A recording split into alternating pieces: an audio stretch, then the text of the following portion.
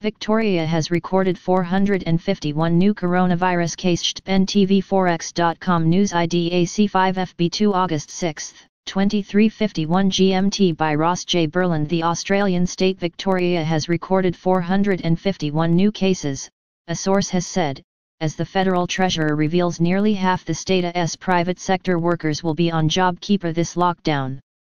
These figures will be confirmed later in the session. More to come. Market implications. Meanwhile, NBSP AUD/USD bounced off 0.7174 in London.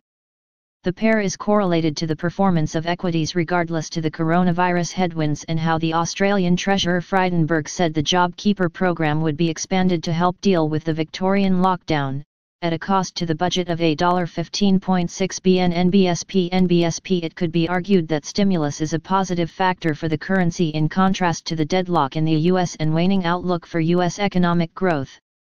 NBSP Today's NBSP forecasts in the August statement on monetary policy from the Reserve Bank of Australia will be critical.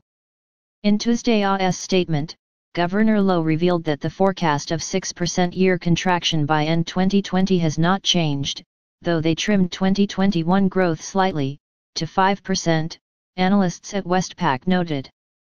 Their assessment of the risks ahead will also be of interest in any commentary on the $1 bounce. Assistant Governor Economic Lucy Ellis will then speak via an ABE webinar.